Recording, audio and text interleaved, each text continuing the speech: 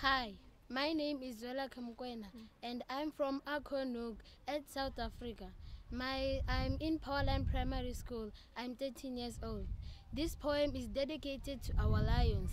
It says, long, long time ago, all lived in peace and harmony. The birds were singing peaceful songs. The wind was blowing softly. The sky was blue, symbolizing peace.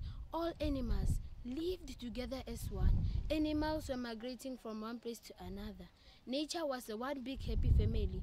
All animals moved freely at any time. Then men came, took control and fenced all in. Men said who can go where and when. Men killed for themselves. All was separated, and man was separated from nature. Man continued to kill too much until there is too little left for him to take.